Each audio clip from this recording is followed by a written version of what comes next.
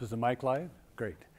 So it's a privilege to be here today and particularly follow those first couple of speakers who have really given us a tour de force of what we can and will measure at scale in the not too distant future. And Lisa and her genius about sequencing the topics here, it has put me in a really sweet spot in terms of addressing some of the institutional factors, some of the human factors, and some of the challenges and opportunities that we have when we have this flood of data streaming in on us. So I've actually converged 3 different talks into one, so fasten your seatbelts. I'm going to move fairly quickly. So scaling innovation in large institutions is really a different phenomenon than creating a scalable solution direct to consumer. I like to think of where we are today in terms of human cognition and machine learning as being a meshing of human and machine, and I created the term dyadarity to reflect that, and I'm going to speak about that. And then I believe that we're living in a multi-platform economy now, and so I created the term ecosystem as a contraction of multi-platform ecosystems, and that's all of those 3 things play very heavily into how you build, design, deploy, support, train innovations in large institutions. So I'm going to try and mesh all 3 of those into this single talk. So many, many years ago, perceptual biologists really focused a lot on visual illusions as probes into the human brain. And here, obviously, you can see 2 fish swimming, or you can see a woman's face. And there are many clear examples of how you can trick the brain. And this is a fun slide. You remember the show Whose Line Is It Anyway? Where I can explain it to you, but I can't comprehend it for you. Either one of these 2 characters could be making that statement because we do think differently. And part of what I wanted to highlight about this is that in art, as just one example, whether you paint with watercolors or oils or use charcoal or acrylics or whatever, there are constraints of the substrate you're working with in order to define what you can do and what kind of constraints you have. And the same is true of humans and machines. So I like to think of some of the big opportunities of where we are in healthcare. The first is looking at root causes of health and wellness, and we need to begin to personalize motivation towards individuals because we're all motivated differently. The second is managing runaway costs and physician burnout, starting with why, and really trying to identify important problems rather than finding a solution and looking for problems.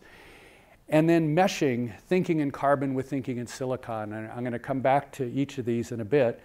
And then, in a sense, trying to preserve either the necessity or the illusion, depending upon how you think about it, of human autonomy.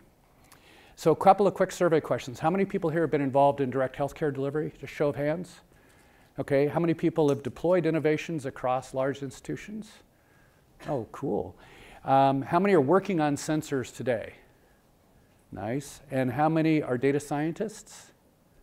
And how many of you, data scientists, are working on sensor data? Okay. And then developing AI platforms? Cool. Okay. So what we have is a multitude of different platforms that we're working on, and it is the convergence that brings them to the human level at scale. So there's 4 axes of complexity that I like to think about in deploying innovations in large institutions. The first is that large institutions typically are represented by an aggregation and a complex array of silos that don't really have intrinsic coordination. The second is that the human condition is far more complex than any other problem we can try and solve. The third is that in this multi-platform ecosystem, there's an exponential rate of evolution. And finally, the growing urgency of meshing humans and machines and their interaction into the dyadarity. And scaling across all 4 of these independent complexities is both the problem and the opportunity as we begin to take these amazing technologies that we've just heard about and implement them at scale. So firstly, the preeminence of why. Many of you have seen Simon Sinek's TED Talk on the golden circle and why. And it's really important that we understand why we're bringing solutions to market, rather than just treating a disease. What is the full impact on the life of an individual? And I think it's how do we tip the scales of the future towards kindness, compassion, and healthy habits in ways where health and happiness will simply be collateral benefits of focusing on those human fundamentals. And an example of that, the brochure that Lisa put out included a reference to Empatica, which helps parents know when their children may be about to have a seizure in such a way that they can actually sleep at night for the first time by having the comfort of knowing that they need to check on their child. So there's a human factor that really needs to be at the forefront of all of our thinking throughout the whole developmental and deployment cycle of these technologies. Everyone's heard this. William Gibson famously said, "The future's already here, it's just unevenly distributed." The point I like to add to this: unevenly distributed, converged, generalized, operationalized, secured, and scaled. And those non-functional requirements really take up more time and money in institutional deployments than just bringing things to market.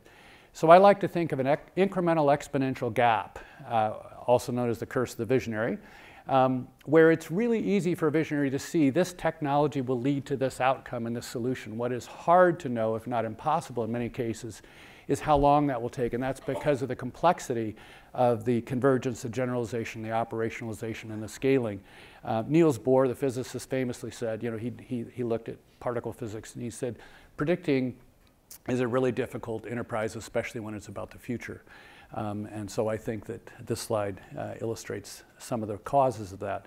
So I also like to think of the 8 different forms of innovation in enterprises that are somewhat different than the set that you deal with in direct-to-consumer innovations. So the first is disruption and disintermediation of old tools, jobs, and processes. Second is incremental optimization of people, process, and technology, reducing friction in how we deliver care. The third is spreading local successes, and this is something that's really neglected, because even at an institution like ours, we have hundreds of really cool things happening somewhere in some clinic with a few docs or a few nurses or a few pharmacists that just don't get spread. There's business model innovation, convergence of technology as an innovation itself, cultural transformation so that you align the incentives with what you want as an outcome with the product or technology you're implementing. The last mile is really a huge problem in healthcare and machine learning, and that is that there was a study published in the New England Journal 10 years ago showing that almost half of all critical care delivered in a hospital could be criticized as being not up to standard across the healthcare system in the US. So we already have this huge backlog of knowledge that's not adequately implemented, and machine learning promises to bring us a truly exponential evolution of what is valid knowledge that we should be applying, and yet we don't have the tools in that last mile to integrate it with operations and with all the human factors associated with that. So paying attention to these things is not trivial. And then finally, the evidence-based intelligent triage. So we now can have text messaging with members, email, video visits, chat bots, as well as the traditional face-to-face of clinic and urgent care and emergency rooms and hospitals. So how do we know who should go to which type of service? How do we know when someone's in a chat session we should bump them up to a video visit? How do we know someone in a video visit shouldn't call 911 and come straight in the emergency room? So building a whole evidence basis of how we intelligently route people with known past history, known current problems into the right type of encounter is a new generation problem that is landing on our doorstep with a big thud, because the evidence basis for doing this is not there yet. We know that half of all physicians in primary care are burned out. We know that patients are really confused with the amount of information they're getting over the web. And we know that addressing an individual patient, so I like to say that patient-centric care is an oxymoron, because patients are what doctors call people, so it's fundamentally not person-centric. And I just published a paper a couple months ago about person-centric care, which is where you look at the person in the context of their work, their family, their community, their neighborhood, and society at large. And it really does make a difference, because we are subject to the motivational cues that surround us. And as I mentioned earlier, the human condition is a far harder problem to address than almost anything else, and there's a reason for that, and it's called meiosis. And in meiosis, there are 3 successive generations that happen in a matter of minutes and days where you do a mashup of 3.2 billion base pairs. And they're actually deliberate mashups where first you swap whole chromosomal segments at the kinetochores. Then there's a second of independent assortment of the maternal and the paternal, and then there's the fusion of the 2 gametes. And so why is that? Well, obviously, it's a deliberate attempt to create diversity, which provides for resilience in the teleologic sense of evolutionary biology. Larry Samar, one of my heroes, and Mike Snyder, another hero, is going to be talking in great detail about the interactions of the genome and the microbiome and so forth. But suffice it to say that the knowledge that we're acquiring about what happens in our gut, where there are more bacteria than there are cells in the body, and there's 100 times as many genes in our microbial ecosystem than there are in the human genome, we're beginning to see patterns in the bacteria in our gut that are tightly correlated with different disease states. So there's no way that the human brain can wrap around the complexity of these. We need to use machine learning to really begin to infer and disambiguate these mountains of data. And the amount of data is exploding. So I like to think of where we are in history and the digital exhaust as the exact inverse of the Big Bang of the universe. So 14 billion years ago, all matter and all energy was concentrated in a single point in space and time. And since the Big Bang, it's been expanding throughout the universe at an accelerating rate. What's happening with data science is that the data exhaust upon which we can operate is converging into a single point in space and time at an accelerating rate. And so with that, it's really important that when we try and address a problem with all these multitude of technologies and apply it into a human context in an enterprise or in a direct-to-consumer situation, that we bring together people from many, many different perspectives to help understand what the true meaning is and what to do with these massive amounts of data. And as a recovering evolutionary biologist, I like to think of evolutionary metaphors, and the tropical rainforest is a good one because it represents one of the most efficient ecosystems at converting solar-based energy into carbon-based life, despite the fact that the nutrients in the soil are very poor.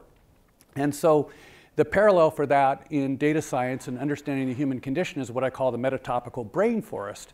And that reflects the fact that we need to have people from many different disciplines to look at the data. If you give a huge amount of data to a bunch of data scientists who don't have operational knowledge, don't have clinical knowledge, don't have deployment knowledge, helping them understand the difference between correlation and causation is virtually impossible unless you have a team that represents all of those different aspects.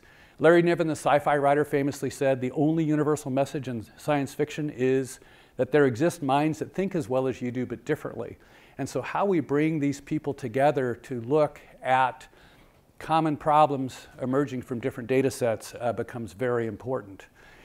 So interdisciplinary collaboration in this space requires technologists, data scientists, users of the systems, operational teams, healthcare and community services, and citizens of the community to all participate so that we're actually solving a problem, A, that's worth solving, and B, that is true to the resources that we have and the information that we have. So there are a lot of missing links in these teams that are beginning to apply the benefits of machine learning into healthcare, and that's why healthcare is sort of an outlier in terms of its slow uptake of the benefits of machine learning. It has to do with the complexity of the problem, and it has to do with the complexity of the solution set with people from many different origins. I mentioned I'm converging 3 different topics, so shifting gears.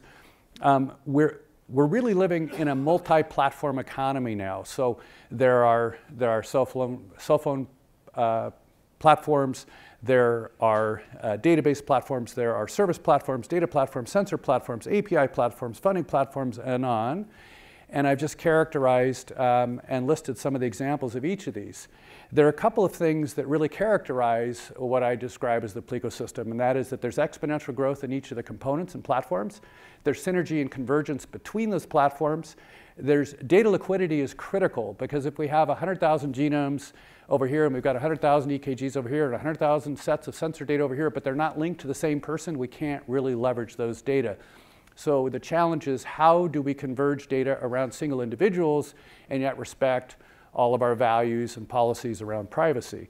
And then finally, open source communities and APIs accelerate innovation through interoperability by design. And as most of you are probably aware, HHS is more focused on interoperability than almost anything else today, because it really truly does liberate opportunities for convergence and solution and deployment.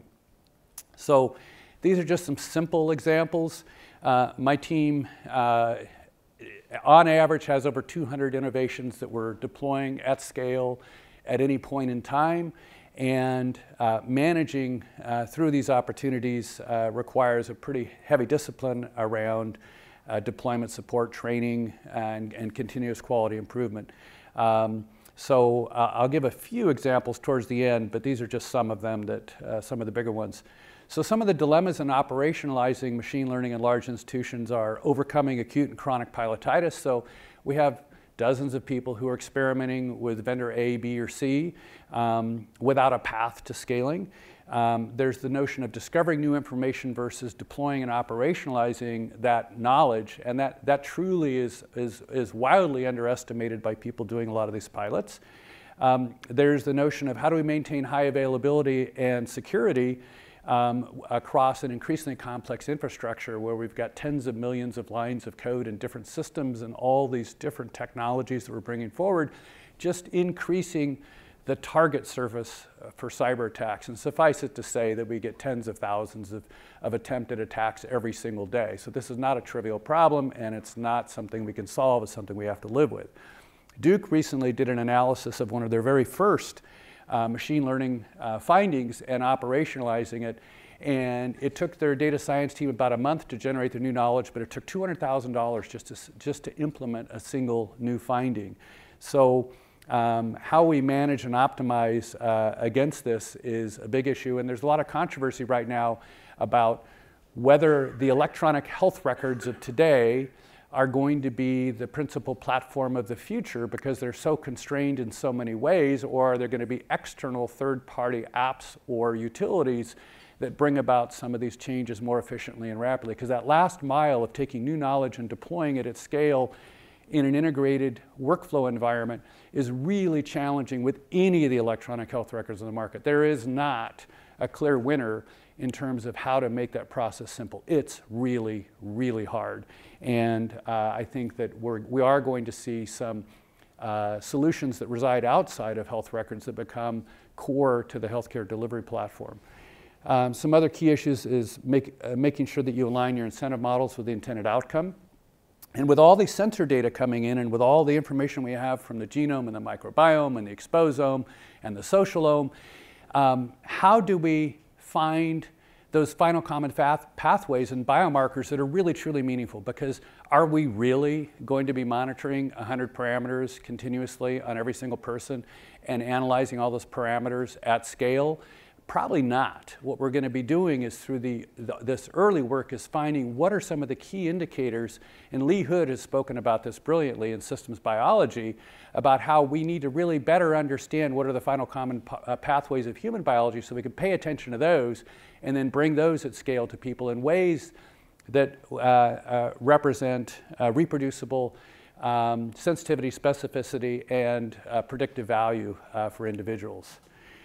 In addition, we need to pay a lot more attention to motivation, and I like to think of something called the behavioral symphony of wellness, where we respond to those cues around us from multiple different sources. And it is our micro decisions every day, how we eat, how we sleep, how we socialize, how we exercise, that determine our ultimate health. And so getting back to what is the root cause of health and what is the root cause of disease, it's about the micro decisions we each make every day. And it turns out that there's a literature on how each one of us responds to different kinds of motivational cues. Some people really love to be told, this is what you need to do. Other people want to have 5 options and discuss it with their physician or discuss it with their family. And other people respond really well to humor. And if you don't inject humor into your messaging, their uptake is lower. So how do we quickly identify what the motivational fingerprint of an individual is and then adapt the message to them in something that's more accessible to them? So There are several startups in this space that are really looking at doing quick surveys of individual motivational profiles, so that we all talk about personalized medicine and precision medicine. We really, really, more than anything, need personalized motivation, because we know that we can abort a lot of the obesity, diabetes, heart disease, stroke, cancer, and all forms of dementia that are associated with lifestyle disorders.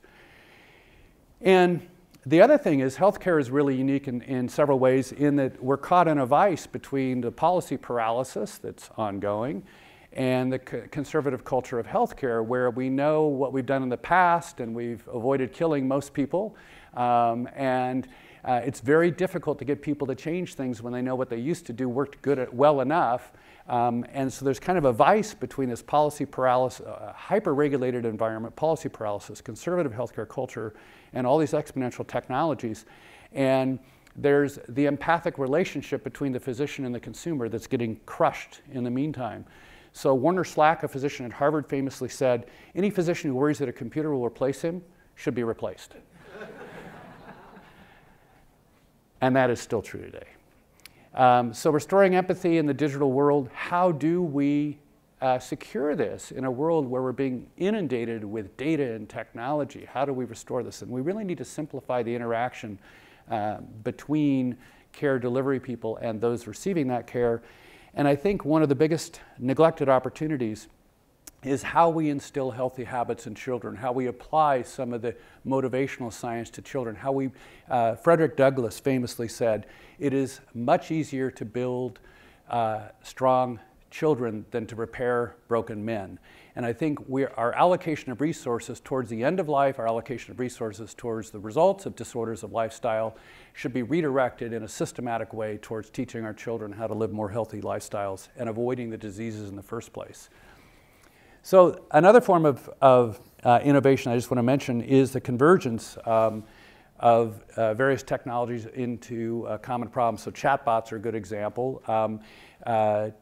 With telepathy and chatbots, the virtual care and self-service I mentioned about how do we ensure that we provide the right level of care to the right person at the right time for the right problem.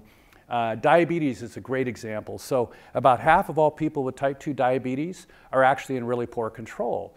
And they're refractory to every clinical intervention we do. And the most common reason for that, for those half who just are not responding, is because they have undiagnosed or undertreated depression. And when you're depressed, you can't really activate your motivation to do what you need to do to manage your diabetes.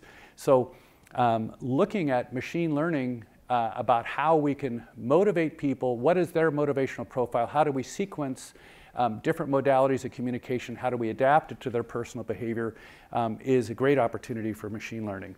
And then I mentioned before the seizure detection with Empatica and notification of parents, and the peace of mind that comes from that intersection of technology and the social construct within a family or household. So I'm going to shift gears to the third of topics, and that is the dyadarity.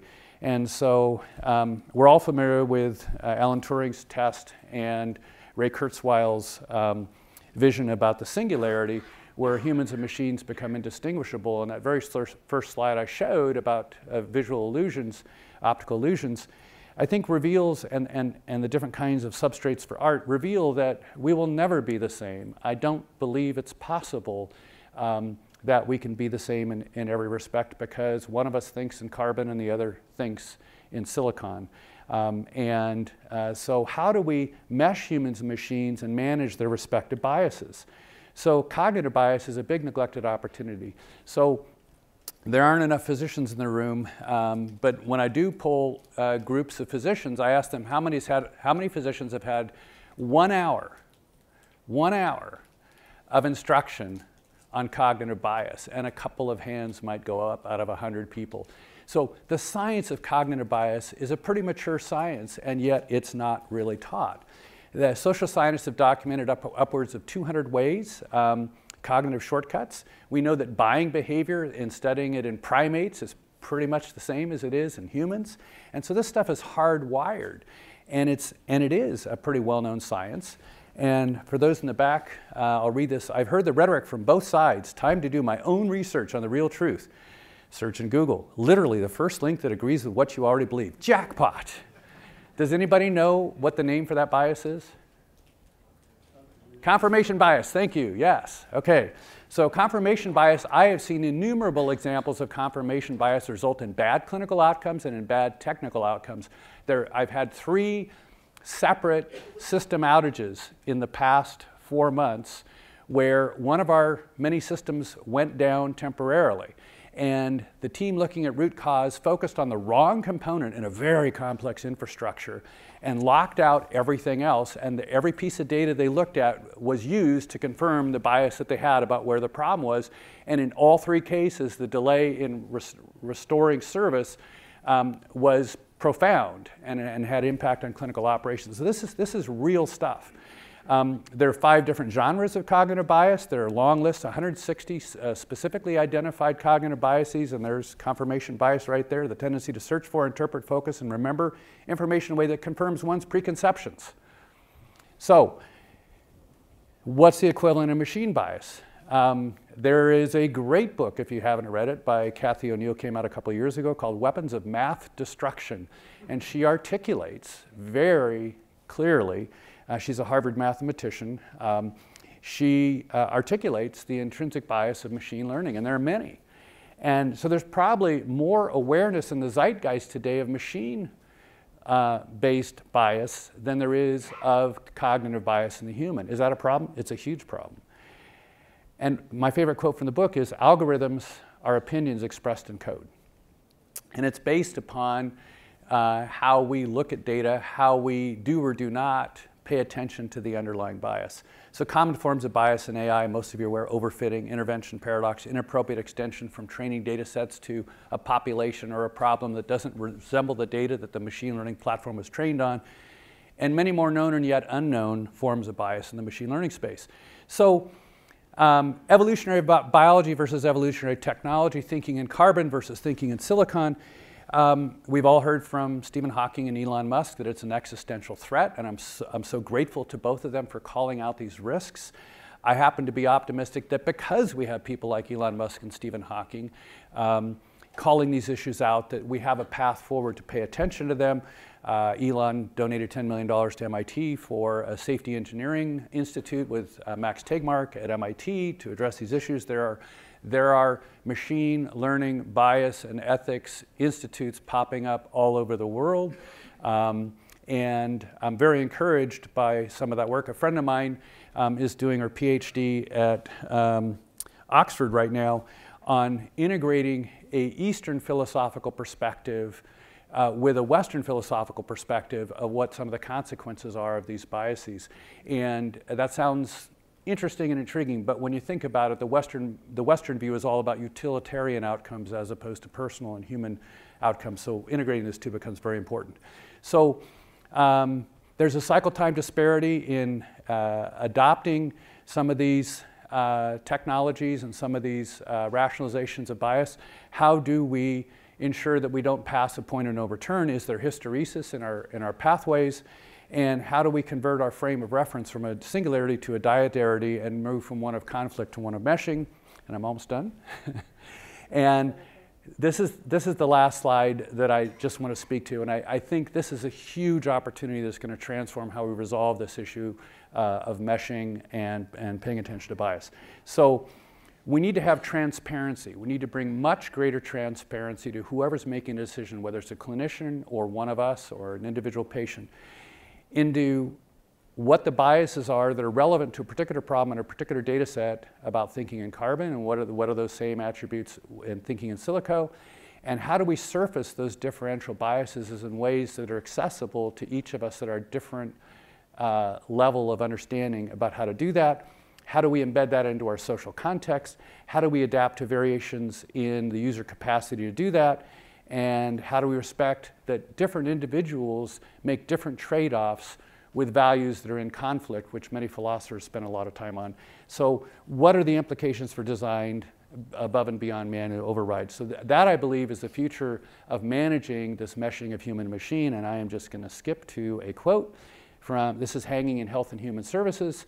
It's been said that the moral test of government is how that government treats those who are in the dawn of life, the children, those who are in the twilight of life, the elderly, and those who are in the shadows of life, the sick, the needy, and the handicapped.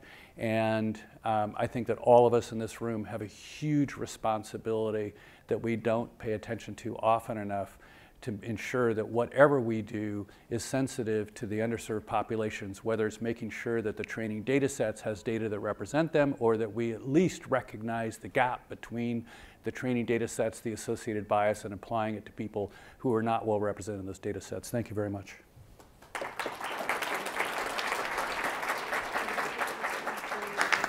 Whatever you want. Yeah.